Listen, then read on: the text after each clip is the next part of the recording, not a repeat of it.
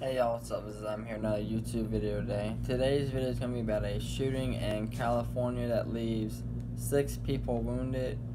5 of them people were injured by gunfire. I'm not sure how the 6th person got injured. It could be due to being trampled by people. It could be pistol whipped or running into something, tripping and falling. It could be a number of things. Now, they arrested a person Sunday after the shooting occurred. He did flee, but like I said, he was arrested. He is 19 years old. He was arrested on suspicion of attempted murder.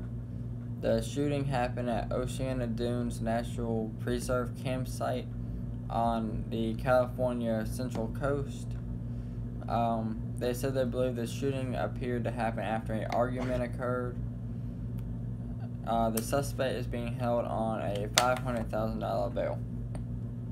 Now, number one, arguments. Arguments happen every day, whether you're at work, out in public, or something. There's going to be an argument somewhere. There's probably thousands of arguments that happen every day, okay? But to pull out a gun and just shoot someone over an argument, okay? And who knows? Maybe all these people were involved in some kind of argument, okay? Who knows exactly what happened?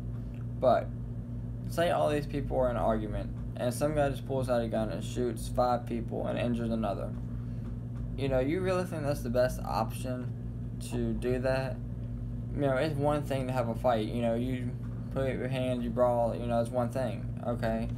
And it's pretty much over after that, But to pull out a gun, that's not going to solve your issue. Not only are you still going to be mad, okay, then you're going to have to worry about the cops coming after you. You're going to be on the run, okay, and then, I was thinking, after shooting 5 people, injuring 6, well, you're probably going to be in jail for the rest of your life. Well, turns out this guy has a $500,000 bail.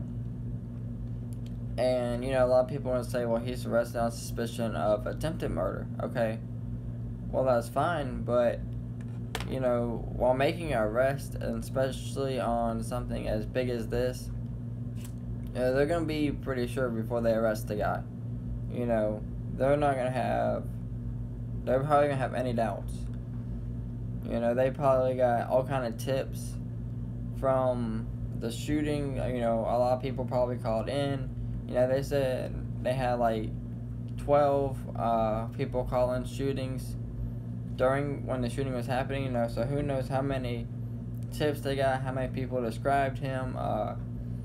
Somebody, they might have known him, they might have went with him. And like I said, I'm not saying he did do it, but if you're being arrested on 5 counts of attempted murder, you're probably the one that did it, because they're not just going to go out and arrest random people.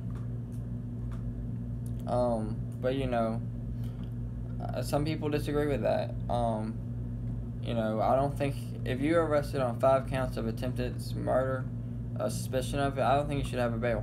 I really don't. But with that being said, let me know what you guys think in the comments below. If y'all agree with me or disagree with why, and thank y'all for watching.